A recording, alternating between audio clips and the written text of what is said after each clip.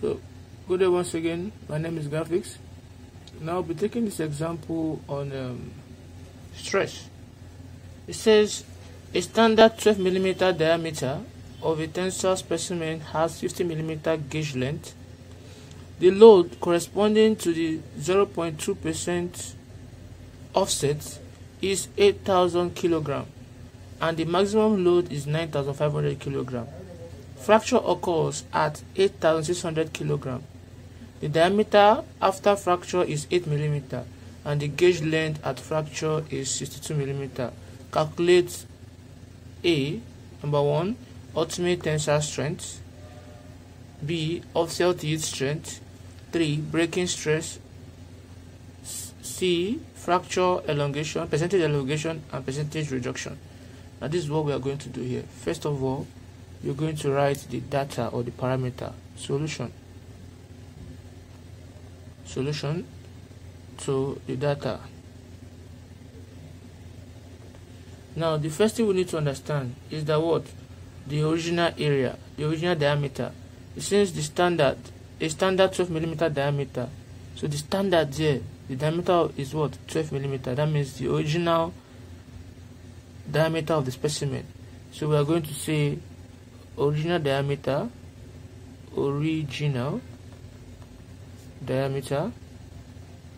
right? Which is, let me call it DO, and that will give me what? 12 mm. Is that taken? And if I convert it to meter, it will be 12 over 1000, and that will give me 0.012 meter. That is our original diameter.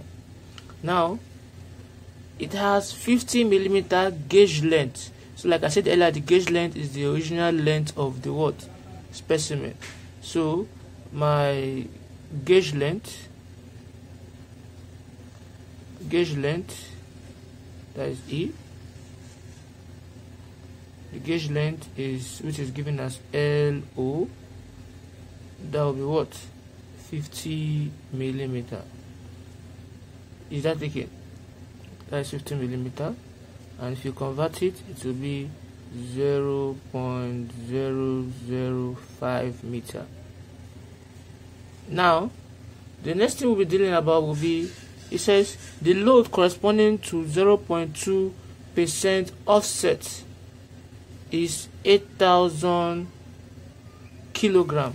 Now it means that 0.2 offset, like if I have my graph this way, right? You know, when you move at this point, elastic limit, and you go to the yield point, right? Then you go further, this is B and this is what? C. So at this point here, it says the offset here is what? 0.2%. Is that the key now? So at that point, what is happening at that point? So the force, offset force, that is the force that is a result of offset. The offset force, let me call it that way. We'll call it, call it Py, because that point, why I call it Y, is the yield force also. Because at that point here now, the offset at this point, let me show you.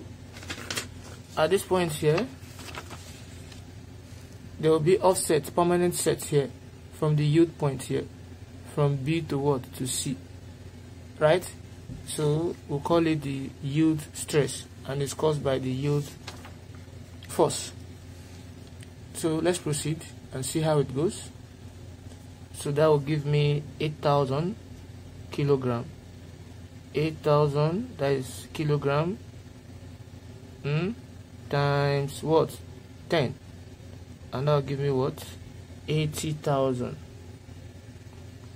Newton. 80,000 Newton. Is that taken?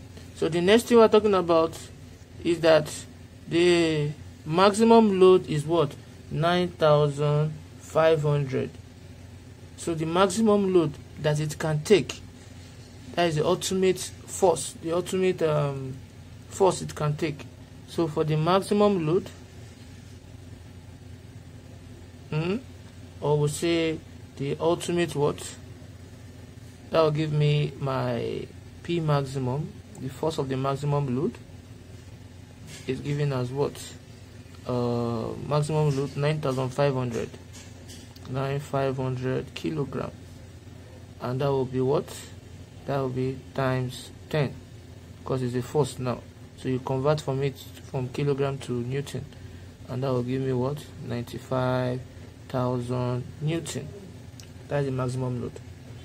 Now, fracture occurs at 8,600 what? At 8,000 what? 600 kilogram. So the fracture occurs at 8,600 kilogram. Now watch. First, that brings the fracture. So fracture force. Fracture force.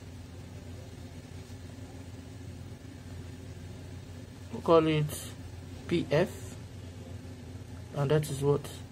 8,600 kilogram. 8,600 kilogram. That is times what? 10, and that will give me what? 86,000 newton. That is the fracture force. Now if you move further, the diameter after fracture, do you get logic now? The diameter after fracture will be, so the diameter at fracture will be, so diameter, we call it fracture diameter. Diameter at fracture will be d what? Df, and that will be what?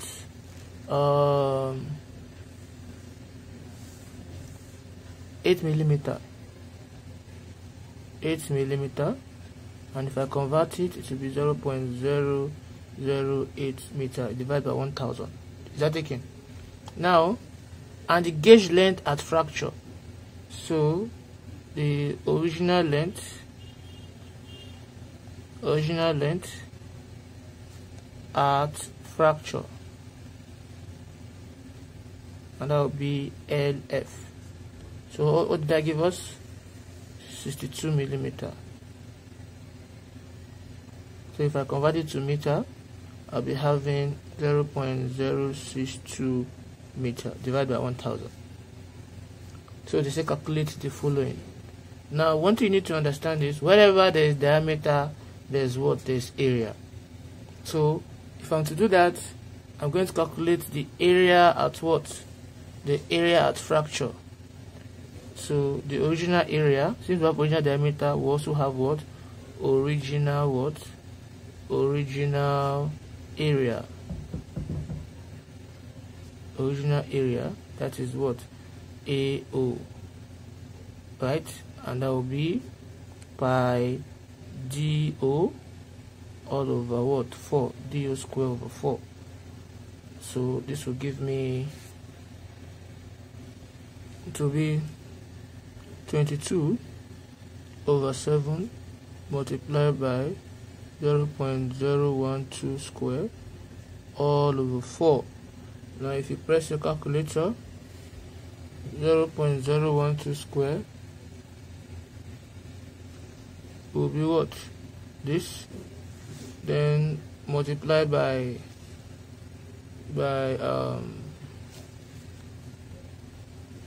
22 times 22, we have that, divided by 7 divided by 4. We have 1.131 times 10 to the power minus 4.